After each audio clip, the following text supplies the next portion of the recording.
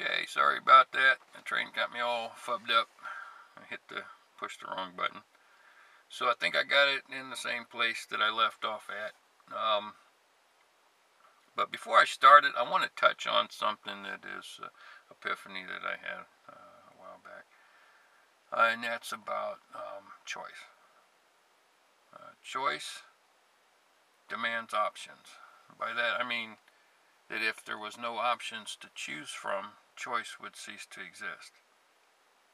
And if you look at choices, the most simplest choices I can think of, like on or off, up or down, right or left, back and forth, good or bad, heaven or hell, you'll notice that these choices have two things in common.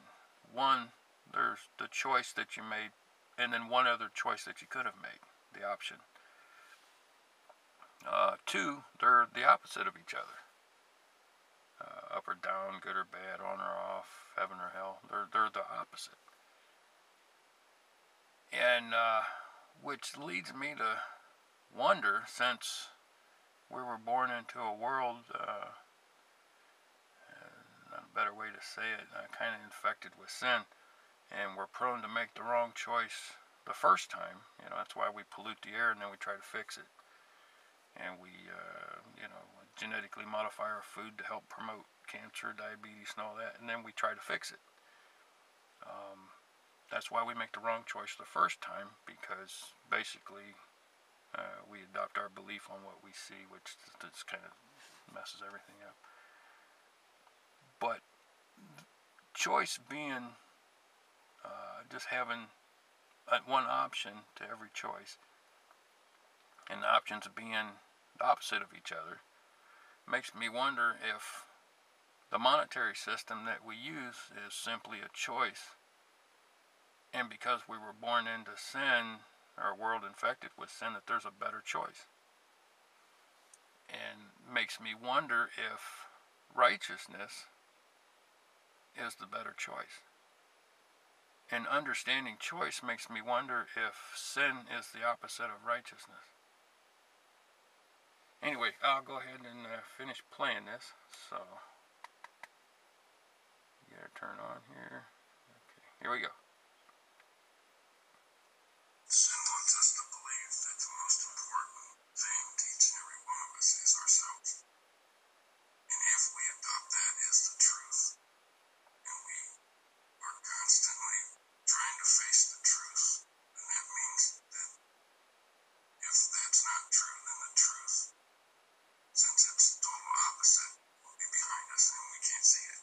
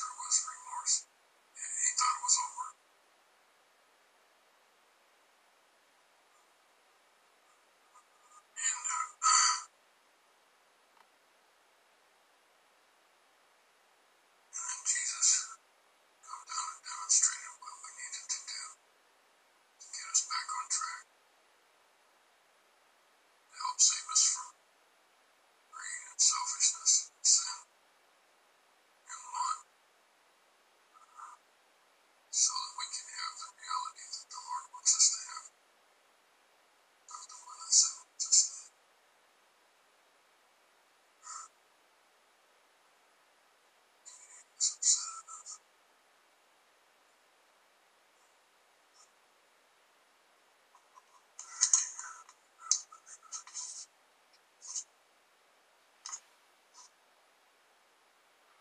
Alright, that's pretty much the end.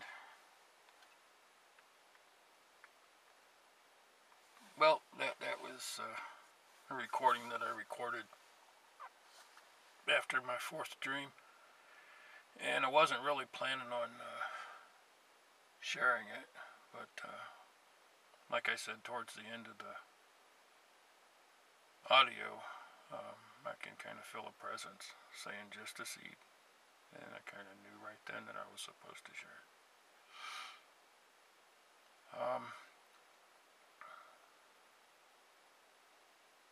No, I guess that's it. I kind of blank at the moment.